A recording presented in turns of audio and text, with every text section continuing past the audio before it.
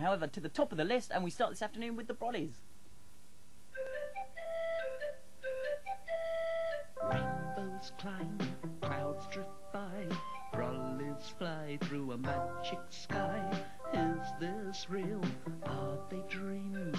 Nothing appears to be what it seems. Then far away I can hear a voice in the weather house cool afternoon. Mr. Brolly, it's time for the rain.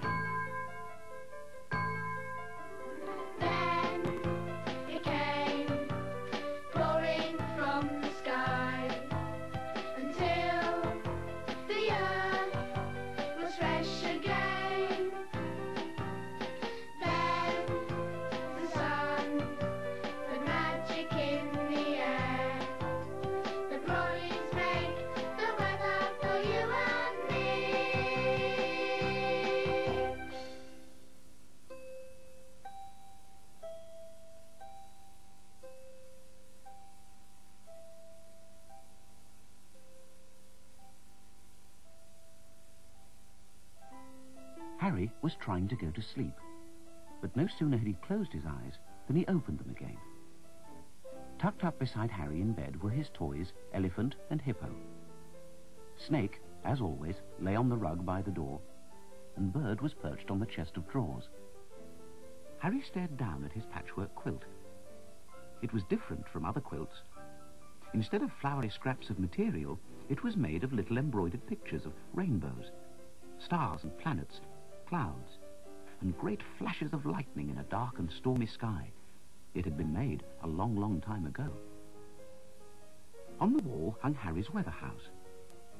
If the day was going to be fine and sunny, Mrs. Brolly came to her door. If the day was going to be wet and cloudy, Mr. Brolly came out. But of course, they never came out together, for it is impossible for a day to be both wet and dry at the same time. But what would happen if they both came out together? Wondered Harry, and he sat up and stared at the weather house. As he stared, the doors seemed to grow larger. His bed grew smaller, and he found himself at the entrance of a weather house. A light was shining from the door, through which Harry could see Mr. Brolly no longer fixed to his wooden stand, but moving freely about the room.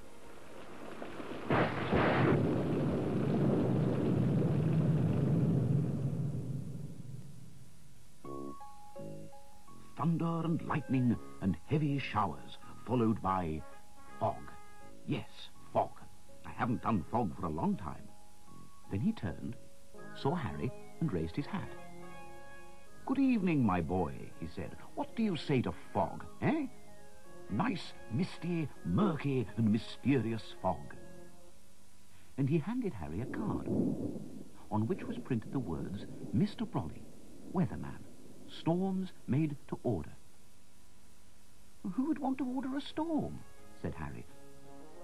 "No one," said Mr. Brolly, "which is a pity, because I do love a good storm.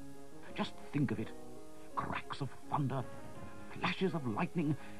Are you sure you wouldn't like a storm? Just a small one?" But before Harry could answer, Mrs. Brolly came hurrying across the room and whisked Harry away to her bright and sunny kitchen. She sat down, smiled at Harry, and delved into her bag and brought out a patchwork quilt, just like the one on Harry's bed. "Fog and rain, wind and woe, that's all he ever thinks about," she said. Humming softly to herself, she began to stitch. From behind the kitchen door came the voice of Mr. Brolly. "Well, if I can't have a storm, I'll have fog. Misty, murky, mysterious fog." And from under the door there began to creep little wisps and curls of fog. Mrs. Brolly didn't seem to notice and just stitched away at her quilt. Then the wisps became billows. "Mrs. Brolly, look!" shouted Harry. Mrs. Brolly looked up, saw the fog, and delving once more into her bag, she brought out 2 umbrellas with duck's head handles. The green eye of the duck on Harry's umbrella winked at him, and for a moment he thought he heard a soft quack, quack. But before he could examine this delightful object, Mrs. Brolly hurried him out into a garden which was full of sunflowers, and where rainbows arched across the sky. "What a beautiful garden! I didn't know you could have more than one rainbow," said Harry, and he and Mrs. Brolly hurried down the path. "Of course you can have more than one rainbow," said Mrs. Brolly. "You can have as many rainbows as you wish. People just think that there can only be one." Behind them, the fog was pouring from the kitchen door, hiding the garden from sight. It curled itself round their feet as they went, and then rose to Harry's knees. "Mrs. Brolly," said Harry, but again she seemed quite unconcerned. "Mr. Brolly thinks he makes the rainbows with his rain," she said, "but of course I make it with my sunshine."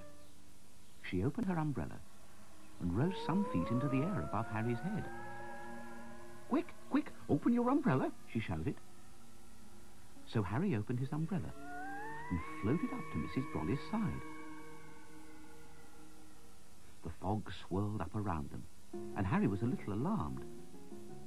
But Mrs. Brolly reached out and took his hand, and together they soared through the sky with some speed, clearing the bank of fog which rolled after them.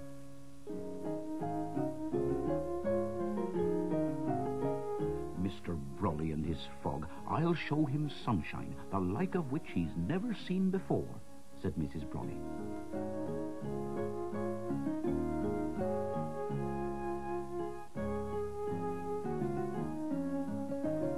"Umbrellas don't fly," said Harry.